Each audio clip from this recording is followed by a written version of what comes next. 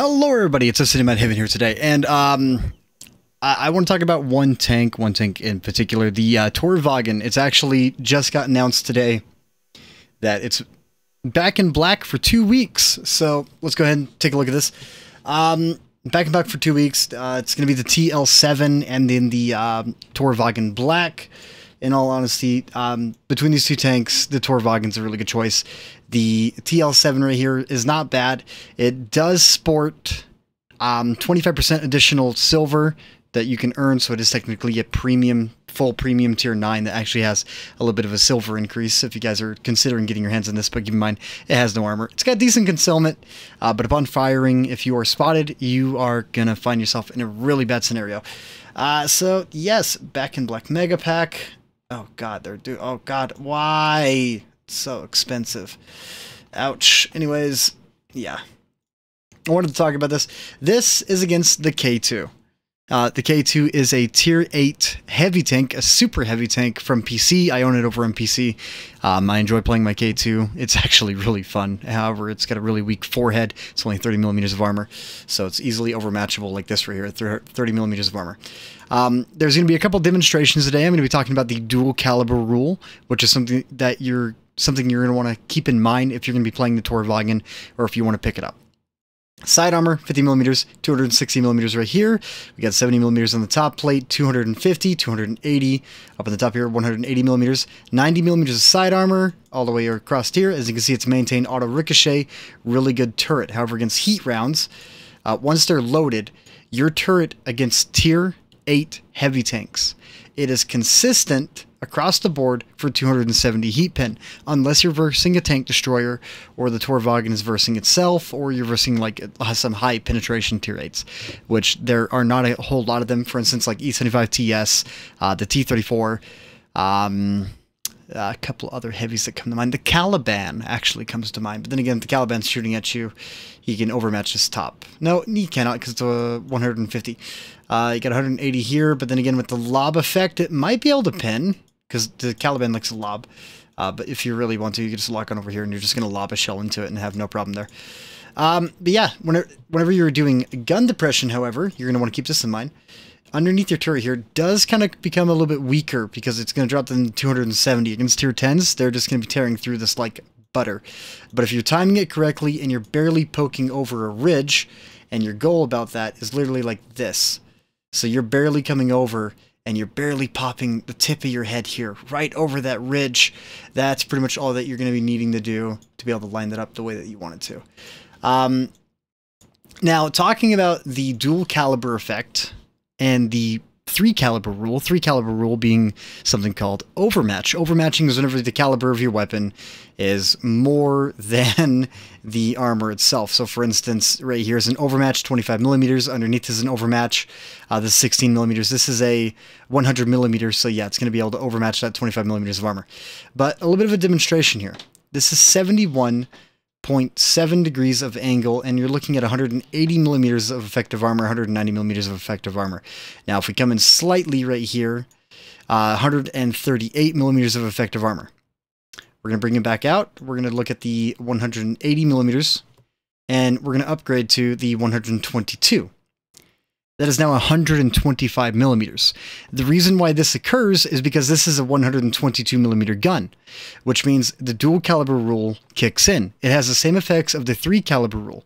This is why tanks, for instance, like the IS-2 or basically any of the IS variants or any tank that has a 122 with 175 penetration, why it feels like they're pinning more often than what it feels like they should theoretically be able to pierce because of this one mechanic in game called the dual caliber rule.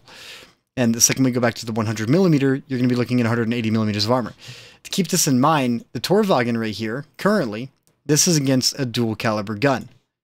So if we load in the dual caliber, that's 90 millimeters of effective armor. But this is 50 millimeters. If we compare this to another tank, for instance, like the 59 Patton, the Chinese tier 8, this is now 140 millimeters of effective armor. So if you're going to be playing this tank, you want to make sure that you're maintaining those auto ricochet angles as much as you possibly can. Because once you're past those angles, your armor against 122 millimeters, you're going to find it to be extremely difficult to handle, even against 105 millimeters. But against 100 millimeters on the dot, and this is back over to the T10, comparing it to the Tornvagn as well, you can see it's still 140 millimeters. The moment that this is bumped up by 101 millimeters of like a 101 millimeter caliber gun, is the moment that this is actually going to have a larger effect on the armor, because it's all about how the penetration works in the game. So there we go. Back down to the 122. That's now 94 millimeters of effective armor. If you're ever so slightly out of your proper angle, it's going to be extremely easy to pin you. However, if you're going against lower caliber guns, you can get a little bit more of a risky maneuver to be able to actually handle it. So against tier 6s and tier 7s, you can play a little bit more aggressive based upon what gun that they're going to be using against you. Other than that, let's go ahead and dive into this replay. Unfortunately, I don't have any of the actual statistics from this match, but to give you a rundown, it was in the range of 5,000 damage. And as I'm being a Muppet, I was going to show you one more thing. I'm just a Muppet. So for today, I was playing the tank live. Unfortunately, I'm tired. I only did 2,000 average WN8, but I'm across the board of 4,200 Unicum rating inside this tank. But yesterday, whenever I was playing on the live stream and I played the Tornvagn, I was averaging 7,591 in the course of 3 matches and averaging a combined total of 3,626 for 4,100 combined overall. Where is it? I'm blind. It's so bad. Here it is. Yeah, 4,185 combined overall. This is the best match that I had inside the tank yesterday, for you guys' information. Now, keep this in mind. Don't be mean to Blade. This is Blade's legitimate first game back. We are up against tier 9s inside this lineup here. So we're going to go ahead and hit play. We are going to skip a ton because the Tornvagn only goes 32 at top speed, so it is a little bit slower whenever you compare it to others inside its own category. But with the 248 standard pin, this tank is absolutely amazing. It's really hard to deny it, as I am pretty sure I'm drunk in this replay by the way I'm driving already. So yeah, let's just pretend like that would never happen. I should continue to fast forward and pretend that none of this occurred, because it's fine. It's completely fine. Hey, look, there's Blade. We go ahead, we're going to pull out, there's the Huntsman with really good gun depression that this tank offers right here. We're already in a position that almost, no matter what this Huntsman does against us, he's never going to be able to pin. Even though he can not see us as of right now, because we're still pulling up a tad bit, it's not going to matter, because I'm waiting for him to come over. And that shot was actually straight into his turret, because 248 millimeters of penetration were capable of mowing through the gun mantle of the Huntsman, which makes this thing extremely devastating. And whenever you're rocking APCR and you're not using any heat rounds, I would love it if this tank had a heat round, but it probably would be absolutely ridiculous for how hull down heavy this tank is, and then having a heat round with like 280 heat pen, yeah, that would be a little bit gross. Oh, another high penetration tank that would give this thing a run for its money, the T69 and the LPC. That's 280 heat pin, so it has a decent chance of going into it. We were looking at the map, and I was telling Blade, hey, we should probably fall back by the way that it's looking, because at this moment in time, there is no one at our base. So we need to pull back, head to the rear. One thing you always want to do is make sure that you're keeping distance. For instance, if you're stuck on this map, Duel of Capace, and you need to do a fallback, a little bit of a plan play here. If you're in a 3-man platoon, one guy's going to stay right here guaranteed. He's not going to move. Depending on how your team over here is performing, this one guy is the rear guard. He's preventing anyone from coming across this main section to be able to deal damage and get behind your team to allow these guys to do work correctly. So for that, your second position is actually going to be around the rock over here. You're going to have one guy parked here, aiming downways. Then you're going to have your best player, or maybe your player inside of a heavy tank that feels a bit more comfortable.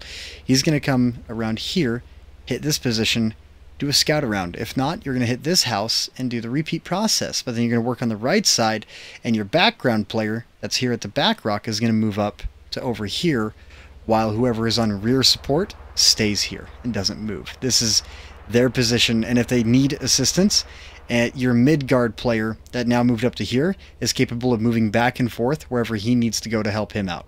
So let's go ahead and hit this replay and get back into it. But for anyone that's playing this and you're wondering how dual capac, how I actually like to do this map, it's all about the crossfire. If you can get effective crossfires, I do believe that was a pin across the map. Unfortunately, we all know how the replay system works inside this game. It's not exactly the most useful thing in the game. I would love if they added in like an actual game replay system where it's like based upon my inputs that I had, or like if I'm aiming or doing anything else, it would actually tell people that I was. And there's Blades coming up. We're going to be looking at the light tank here. We did put a 354. I did stay sideways to him because I wasn't really worried if I took a shot or not, because for that for me would have been a decent trade. Pulling out, I'm getting hit pretty decent, 370 damage into Jason. So sorry, Jason, you've been hit twice by the Tornvagn. Absolutely amazing. And speaking of which, the Tornvagn, it does sport a very decent, I was going to say decent accuracy rating at 0.44. But once you're actually sitting still and you're not moving, this tank actually has some really decent accuracy because of the velocity on the rounds. So the velocity, for instance, 1,000 on your standard, 1,450 on your premium, 680 on your high explosive. The thing is that even though the accuracy is 0.44, whenever you fire and you have enough shell velocity, your accuracy doesn't have enough time to actually introduce itself, I guess is the best way to put this. So the accuracy never actually fully blooms out. And with the 2.3 second aim time, this tank is actually extremely responsive whenever it comes down to leading shells or having anything behind you. For instance, I told Blade, hey, if you can handle that behind us, please do, because I need to get to the cap. We got 13 seconds left. I'm going to be pulling up at the right side here. I'm going to be disconnecting this camera. Let's take a look at Blade here. Yeah, Blade's in a little bit of a lots of fun, 146 damage. And for me, I turn around because Blade said he missed.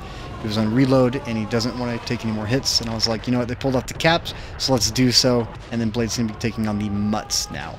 So Blade's inside the is that the King Tiger? Oh, Blade's dead.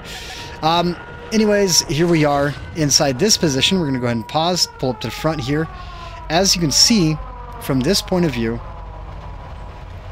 I'm only exposing my frontal armor, maybe a little bit of the 50mm plate on the inside here where the ricochet hit, but this is against a tier 7 and a tier 6, so Tiger 2 that is fully upgraded with the 88mm and then the T-34-100. I don't know if he has a 100mm or not, and then a tier 9. However, that gun right there is actually the variant that you get on the fully upgraded T-69.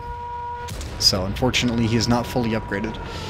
But even if he was, based upon where he was aiming and what he was doing, it still is a difficult play against this tank. But if he was loading heat rounds with 280 heat pin, he'd still be struggling. There we go. We're going to be throwing a fire into the little poor guy there. The T-34-100 pops a fire extinguisher, so you can tell he's had that happen a lot because of how he's what he had equipped. But it is 5-9 right now, and I'm kind of relying on my team behind me to do what they can, because for me, this is all about just trying to make sure that I'm capable of maintaining this position. That way the guys out there are not really stressed out. Plus, even though it's 5-9, 5-7 now, we're looking at 3 of them over here, which means that there's only 3. It's an even lineup down here, 3 on 3. This guy is taking on, the Yazi's taking on the 58 Mutts. And then there's me with 3 people in front of me. So there's a lot of attention on me right now. And I personally don't know why these guys are still in the cap. There we go, T-34-100. We're going to put another juicy 400 damage into him. The reload speed on this, its base reload is 15 seconds. But in all honesty, this is not a tank that you want to really care about your base reload speed. The one thing about the Tornvagn that really matters is just how well it holds down a ridge, just how it locks it down. It doesn't matter what your reload is. It doesn't matter how much, like what your DPM is or anything else. If you're capable of pinning shots consistently, working a ridge line, it doesn't matter how fast you're whittling down the targets because they're not able to whittle you down.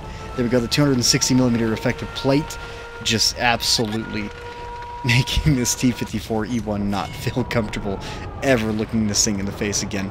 Unfortunately, even the standard pin of a lot of tanks can't go through the front armor of this at 260mm. There is no tier 8 in the game with a standard round that can actually pierce through that 260mm plate. And now that I say that and I think about it, there's probably the ISU 152 or the ISU K that can pierce through it. But that's very situational, and even then, he would probably be better off trying to overmatch. Speaking of overmatch, there's a 70 millimeter plate right there on the top. All you had to do was aim down because we got a little bit too close. This is not a tank that's meant for brawling. It's meant for maintaining ridge lines.